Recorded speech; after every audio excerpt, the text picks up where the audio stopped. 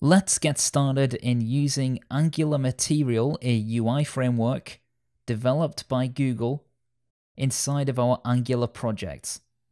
I'm going to start a new project by using ng-init or ng-new, and this will be called ng-material. This will create all the project files and then of course download all of our dependencies.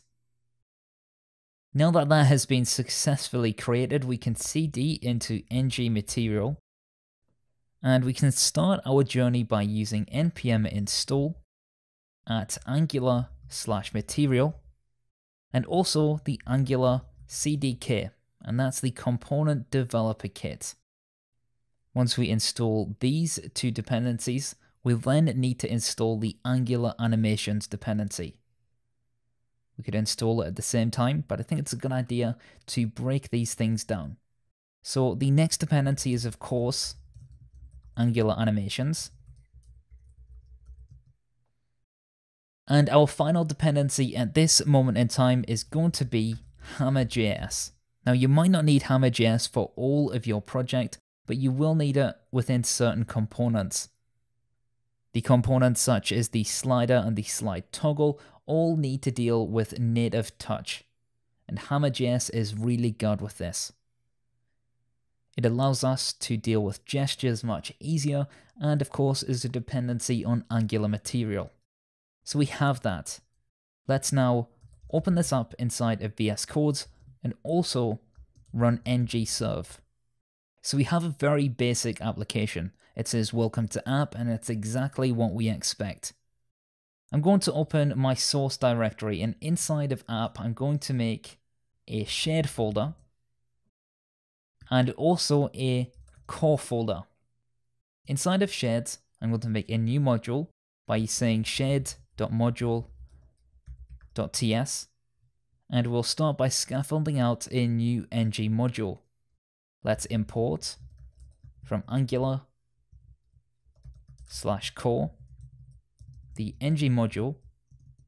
We'll use the ng module decorator, and we'll export a new class named shared module. We'll come back to that in a moment. Let's start off by making our core module just the same. Let's make a core module.ts, and we're going to copy everything from our shared module into our core module. Let's change the name to be core module instead. And inside of the core module, I'm also going to import from @angular/platform-browser/animations. I need to import the browser animations module. This is a dependency on Angular Material, and we'll need to add this to the list of imports. Let's head over to our app module.ts, and inside of imports, underneath the browser module, we can import our core module. We can then import our shared module, and before we get too carried away, let's import hammer.js inside of our main.ts. So let's import hammer.js. Awesome, so we have our core module set up, we have our shared module, and we have of course our browser module inside of our root app module.ts. Inside of our shared module, we need to import every single component we want to use from Angular Material. I want to add a toolbar to our app. So let's import the MD toolbar module. Now everything starts from of course the MD for material design, the toolbar for the name of the component, and then module for of course the module that exposes that functionality. Let's import that from @angular/material. As we're using a shared module, we'll also have to export this from this module. So let's add the MD toolbar module to our exports.